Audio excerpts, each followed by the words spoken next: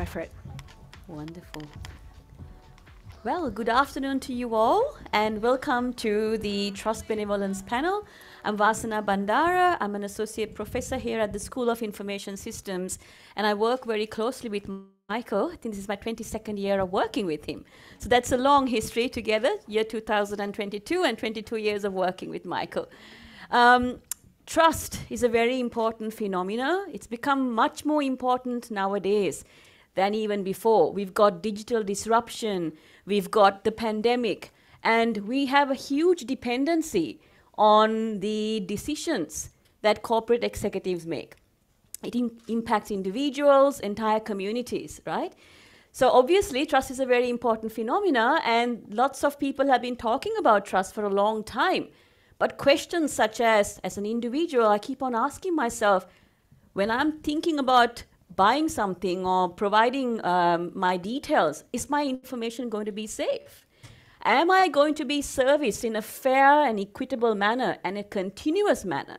I need to trust the people that I'm going to be investing in as a consumer. And today we are going to have a panel that focuses on unpacking this trust notion. QUT's Center for Future Enterprise has an entire program dedicated to this, which is led by Michael Roseman. And we know that despite the fact that it's been spoken about a lot, there's very little information out there that guides us about how to design, how to manage, how to measure trust. One thing that we do know is that the concept of benevolence, corporate benevolence, being kind, being understanding, putting the best thing that's for your customer ahead is a key facet of building trust. And that's what this panel is about to unpack for you. And we are also very privileged to have 4 distinguished members from our local community, experts who have this concept of doing the right thing, doing good to your customers in the forefront of their day-to-day businesses. And with that, I'd like to very quickly introduce you to our panelists. We've got Danielle Duell, who's the founder and CEO of People with Purpose. We've got Kassandra Hochwallner, who is the head of customer relations at the BOQ Group. And we've got Michelle Hughes, who's the chief marketing officer at McCarthy Durie Lawyers. And we've got Terry Weber, who's the regional manager looking after the Cisco operations in Queensland, Northern Territory, and Papua New Guinea. So before we start, can I ask you to please welcome our panelists to the session. So thank you very much. And I know this is a topic that's very close to you. And personally, as a person who's researching about benevolence, I find this to be a very mysterious and important concept, especially the notion of benevolence. How can you be kind and at the same time consider profit generation? And Danielle, I pose the first question to you. I know that you have a passion and that you're a strong believer that doing good and earning profit is something that can go hand in hand, right? And I also know that you have a passion towards building capabilities for organizations to make these 2 things come together. So the first question I'd like to ask you is, how do you see benevolence being a part of the corporate strategy? Thanks, Wasana. Well, I see benevolence as a principle that would inform the strategy, and I guess in terms of hierarchy, I personally believe in terms of strategy that the purpose is the most superordinate goal. Why does the organisation exist? What impact is it trying to make?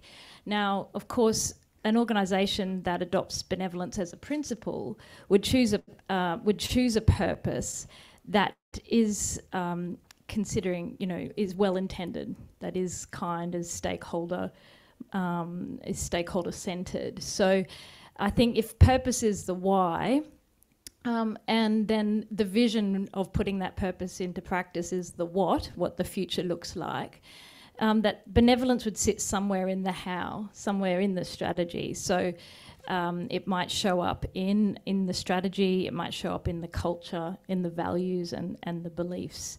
And we heard in this morning's session with Roberto a bit of, some of these sort of ideas come out. And I think what we've seen in recent decades is a bit of a shift from social and environmental indifference or ignorance, sort of move to indifference, move to social and environmental awareness, to social and environmental responsibility, to, you know, now social and environmental impact and benefit. And therefore, you know, having benevolence as a guiding principle definitely informs a strategy around that.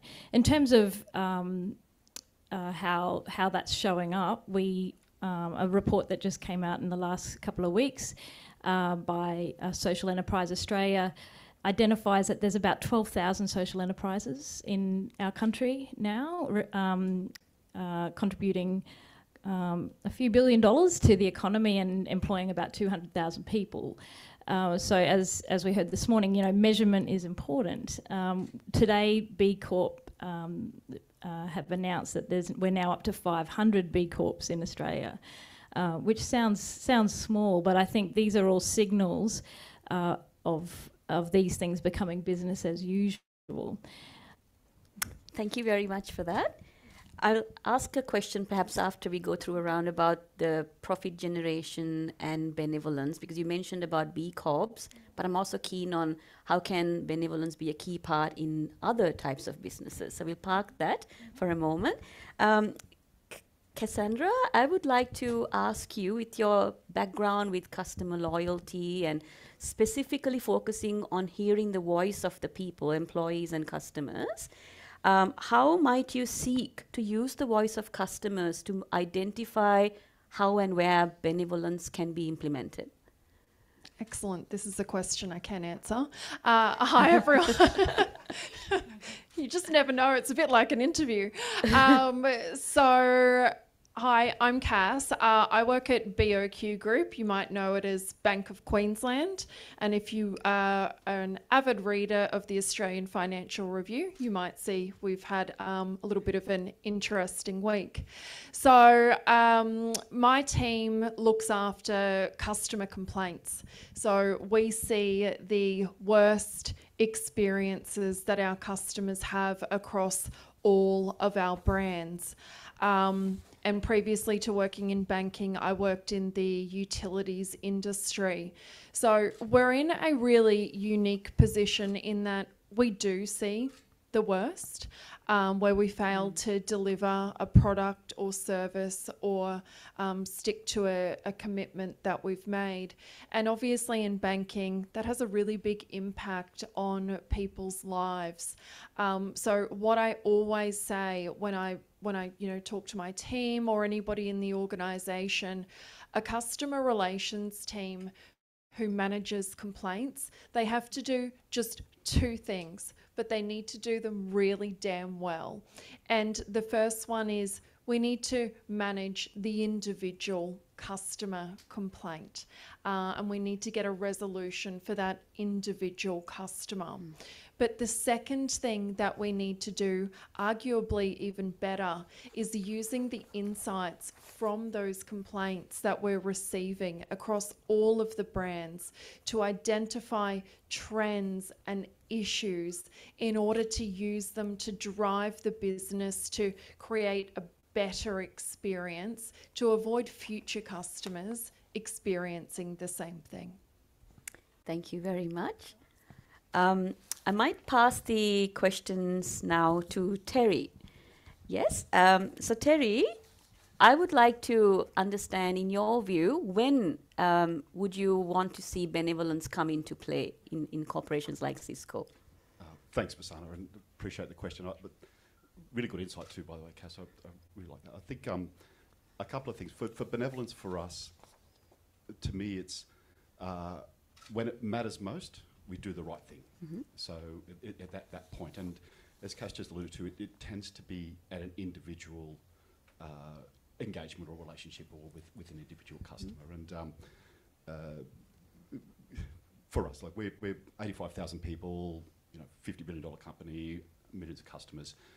Everything we do has a policy and a procedure. Mm-hmm. And I think benevolence is really what happens in the margins. What happens that we can empower our people to make decisions to do the right thing that still align with company policy. And that's sometimes a hard thing, but ultimately it's the right thing. I think the other point, Cass, that you raised as well, it's sometimes challenging to do benevolence at scale. And I'm not talk very quickly about that, but I think the pandemic gave some examples of when benevolence did happen at scale. And I will also just say that I've never used the word benevolence so much in my life as I did today.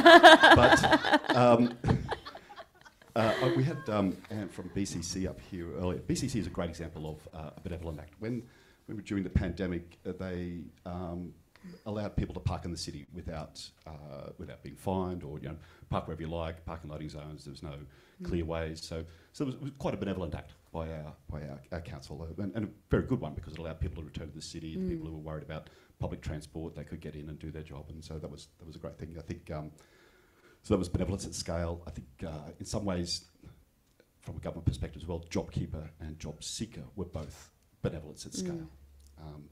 But they probably also showed the other side of benevolence, which is people will sometimes take advantage of it. So that's the challenging one, is that when you do it at scale, you know you're going to have people who will ability to work out, how do I take advantage of it? So that's the risk. But, yeah. Thank you for that. Michelle, I'd like to pose a question to you. You are working in a legal firm, and legal firms have different perspectives in their customer-based perceptions, I would say. So how do you see benevolence enacting or coming into life in the legal sector? It's an interesting thing, and I think that this can be applied to many of the service sector, so whether that's engineering or accounting and so on. But particularly in the legal sector, it is what you would call a grudge purchase for the most part, and that is generally because you don't wake up in the morning and go, oh, I'm really excited about writing a will today, or let's get into some very expensive litigation. That sounds like fun. So it's usually something which you engage services because you might be backed into a corner because there is some kind of challenge which is facing you at that point in time. And so as an individual, you have to put your trust. That scales, if it's a conveyance, that's low amount of trust. It's a purchase, but it's quite a transactional kind of thing. When you're talking about family law and some kind of separation, that's a bit more. When you're talking about your large business and the empire you've created and partnership disputes or being sued for something, it increases. So you can see where, regardless of where it fits, there's that importance to build trust on the lawyer's part with their client in the marketplace. So how does benevolence come into this? It's a really interesting question, and I think that Cass and Terry have touched on it so significantly. It's at the scale side of things where it comes into effect, and it's empowering our people when they are in that situation, when they are talking with somebody, to make those decisions and put in place, put in motion whatever that benevolent act happens to be. My opinion is that, this really comes from a cultural shift, and as a leadership team, we have to walk our talk. We can't expect our people on the front face, when they're having those conversations with their clients, to think about going that extra step, to take the extra effort if we aren't going to set that example and create an emotionally intelligent environment where they are likely to identify those opportunities. Thank you very much. It's interesting that all three of you, perhaps all four of you, touched upon the relationship aspect of it. So do you see benevolence to be, and this is an open question to the panelists, is it more of a individual thing that you do with the customer, or can benevolence be standardized, for example? Any views? I'll jump in early because I don't have a lot. But so I think Danielle touched on it. Culture becomes a key piece. And if you can create the right culture with people to do the right thing, then I think you're on the track to everybody doing it. It still happens at an individual layer, but you have more people empowered in your organisation to do that.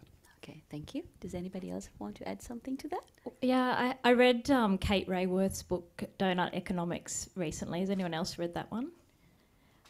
Yeah, so she had this sort of corporate spectrum in there that started with do nothing, do what pays. So we'll be kind because we don't want to lose that customer because they're worth a lot of money to us. Do what's fair, and then that comes down to perceptions of fairness. Then do no harm, and then the sort of highest order was be generous. And so I think there's both the culture piece, the implicit norms, but then there also need to be the explicit norms. What are the guiding policies and principles for organisations that the people then know, okay, that's the policy, but then what are the implicit norms that give discretionary power, so to make decisions in an agile, case-by-case way. Thank you. I can give you a quick example. I started working with UE Insurance when they entered the country back in 2008, and as one of our programs which we were running, so I was an external consultant, we had a unique rewards program where people, when they had any kind of claim, we would send out a gift to them, an act of benevolence. It was an unexpected delight after something which was quite traumatic for them. You know, your house is flooded or something like that. It can be quite awful. And what we did was train all of those call centre staff that whenever they had a conversation to listen out for, you know, oh, it was an accident in the Bunnings car park. Oh, okay, well, let's send like a gardening kit or something. So it was training people to think from that grassroots level about the what would connect with that individual. And over time, obviously, scale grew. That was where we re-looked at that whole program and designed the UE Rewards program. So that is where it went from being that connection with the individual to an organisational stage. But I really think in order to understand that and get that full appreciation, you've got to start with the one-on-one and then upscale that to the organisation. Okay, thank you. Cass, do you want to make any comments? I very much agree in terms of it is a cultural piece, and having worked in the world of customer complaints and advocacy for longer than I'd like to admit, in the early days I very much saw there was this theme and culture of, if I'm in a complaints team, it's my job to defend the organisation, and it's the customer who's done the wrong thing. And things have really started to evolve over time, where it does take time. It's not an overnight thing where you can say, no, your job's not to defend, your job is to get an outcome and act in a reasonable way and do the right thing. So yeah, really it is a cultural piece, and I think that it really needs to be led from the top down. People in the front line need the support of not only the process, but to see senior leaders showing benevolence and acting with benevolence as well. Thank you.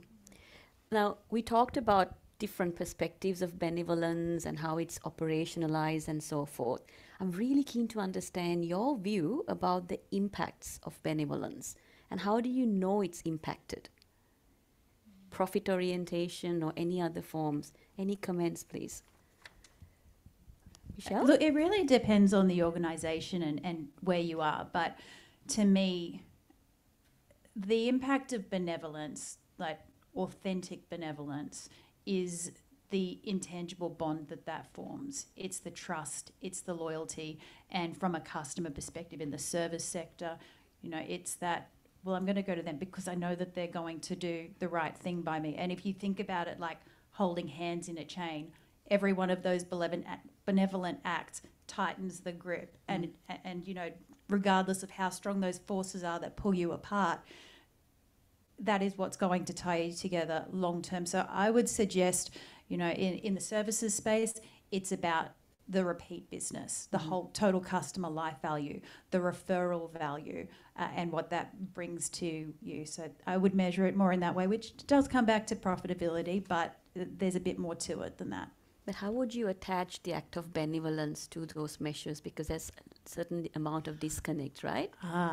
Well, this is always the challenge, isn't it? Yes. It's the measurement of those things. And this comes back again to your culture and building it into your organisational culture and goals and what is set in place. And working on this at the moment, it is a challenge.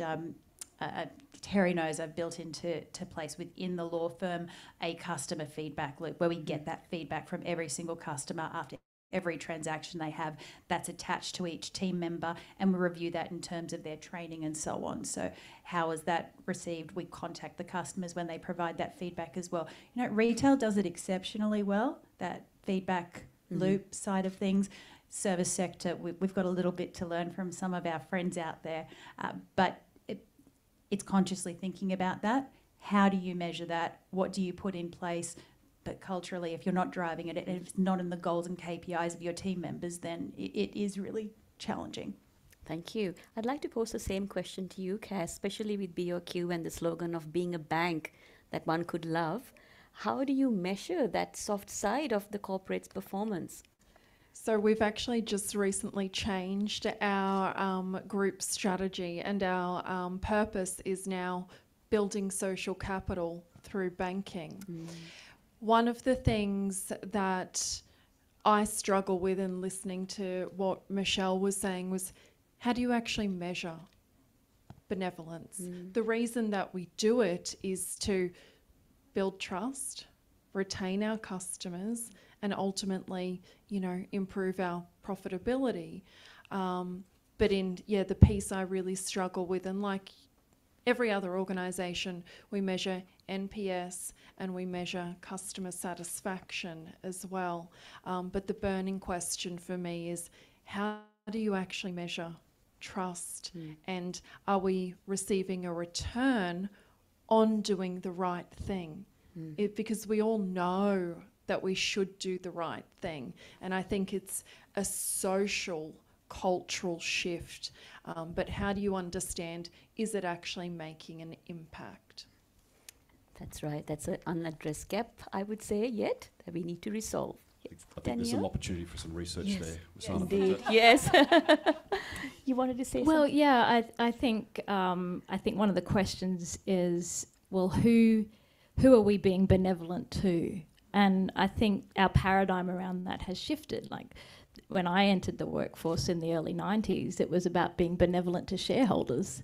Let's do what we can and be well-intended to shareholders. But, you know, in terms of building social capital as a purpose, well, that's a very different, I guess, filter for your benevolence. And so I think that's important, and I guess it goes back to what I was saying before, is it like do nothing or do what pays, you know, or do what's fair and do what's right. And if we become, the more transparency we can demonstrate as organisations around benevolent practices, well then they will become the norm, and the cost will be losing licence to operate if you're not behaving in these ways. In terms of, so my organisation works in purpose-led transformation, helping for-profit companies transition to making profit purposefully and becoming purpose-led organisations. And one of the organisations we're working with at the moment is a coal mine that's in closure. Okay, so we've been working with them for over a year. And so the purpose that we co-designed with them was to deliver responsibly and transition well together.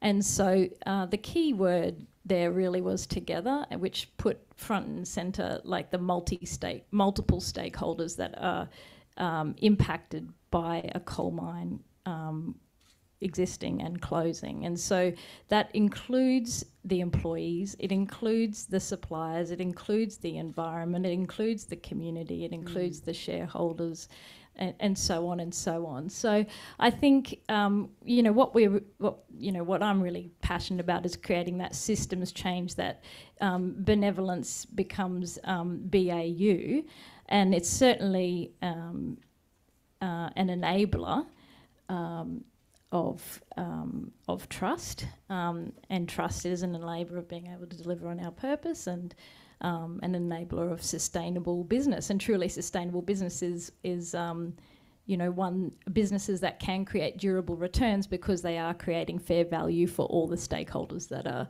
part of that business's ecosystem. Brilliant response there about the multi-stakeholder perspectives that we have to think about. Thank you for that. I have many more questions to ask the panel, but I thought it'll be a good moment now to open the floor for some questions from the audience. Any questions from the audience? Yes, there's one over there.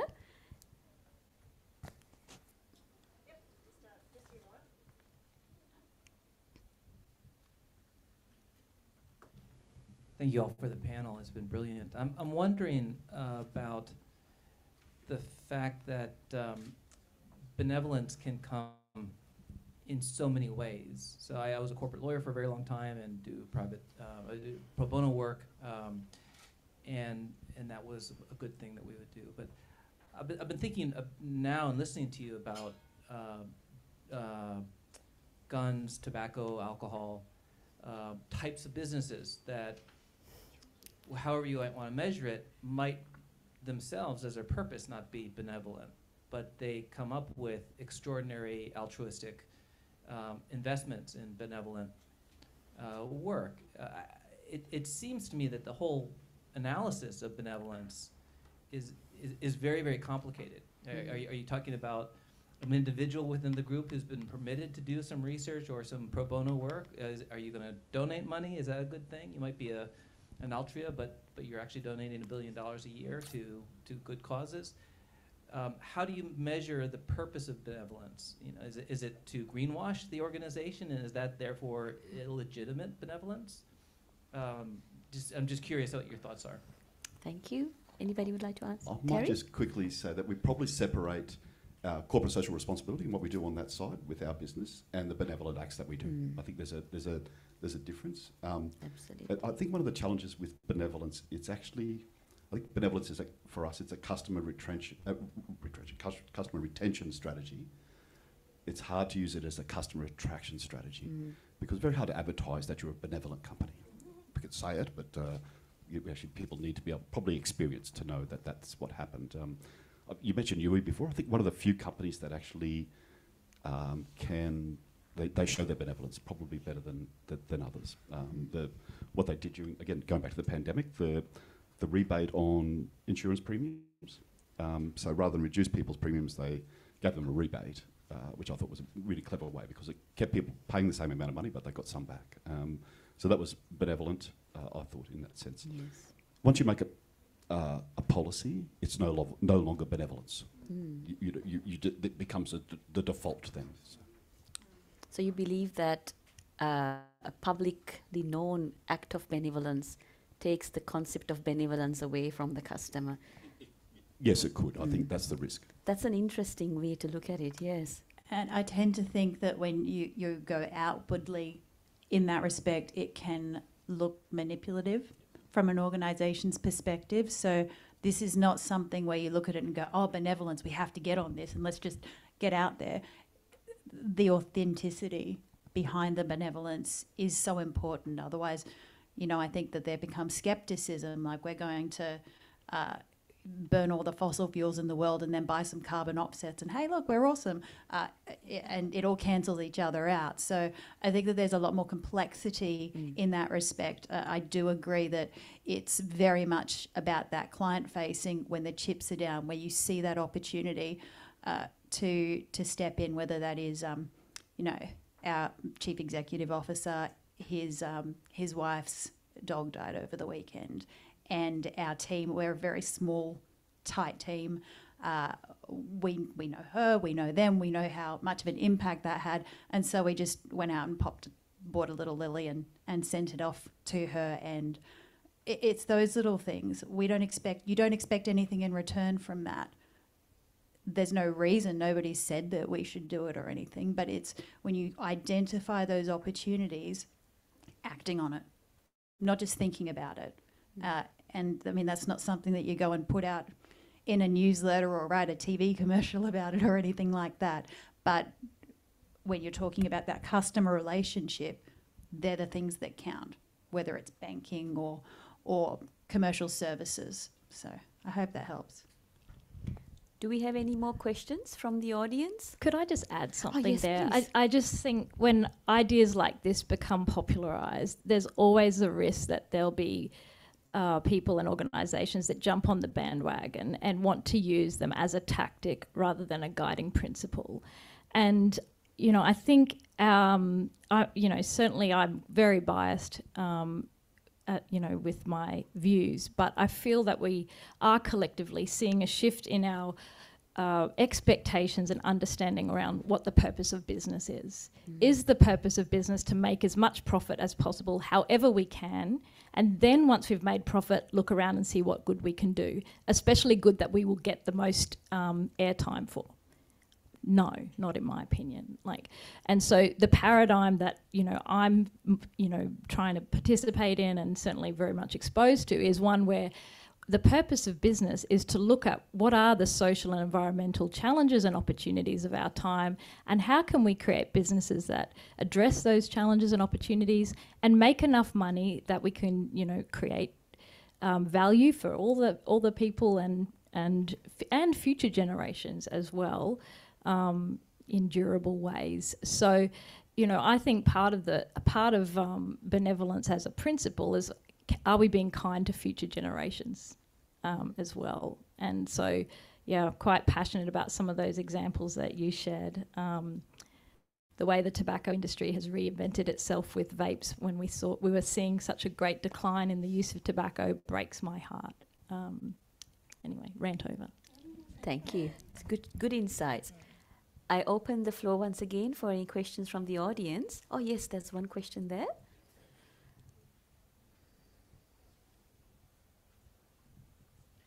I have no idea if this is correct, but I think it's 60 to 70% of consumers are more willing to pay for ethical or sustainable brands, people that are really doing things ethically. Yet we really want to make sure that we prevent greenwashing and people just saying they're ethical, or they're just doing things, or there's no slavery in their supply chains, etc., etc. So what are your comments or thoughts on how do we make sure that we're building trust because it really is happening, not just because people are saying, oh, well, if we say we're ethical, more people are going to, be loyal to us. I think that this comes back to what all of us have touched on here. It comes back to the cultural values of the organisation. So, from somebody will come to a board meeting and go, oh, we need to do this. And you really need to have a good group of people who are willing to critically analyse and look at these ideas and go, well, is that in line with our core values? If it's not, then should it be? And if that's the case, if we're all nodding and saying, yes, what are we going to do in order to get ourselves there? But this comes back again to you have to walk your talk. Just because you say we're benevolent, we have a good sustainability approach. You can't just say it, you have to live it, because otherwise you get back to that manipulation, and the consumer is very smart, and if you try to do it, they'll pull on the strings, and it won't take long for that to fall apart. So I would say have some faith in the intelligence of the collective in that respect. And thank you very much for that. Do you want to say something as well? Well, I think transparency of information is really important, and so self-disclosure and various standards and the rigour of those standards around the world, like the various certifications that businesses can get. And I think the empowered consumer to be able to communicate very quickly if something dodgy has happened is a good regulator, but I think, transparency of information is key to all of that. Thank you very much. And in the interest of time, I would like to close the panel, but there's lots of burning questions that this conversation has raised. How do we measure? How do we manage the potentially conflicting views of different stakeholders that we need to service? Lots of different facets. How do we scale up? How do we integrate benevolence into policies, and so on and so forth? So I look forward to carrying on these conversations beyond this panel, and I invite all of you to do that as well. But for now, let's please thank our panelists for their wonderful insights. Thank you very much. Thank you very much, Trust Benevolence panel. And in the interest of time, we are running slightly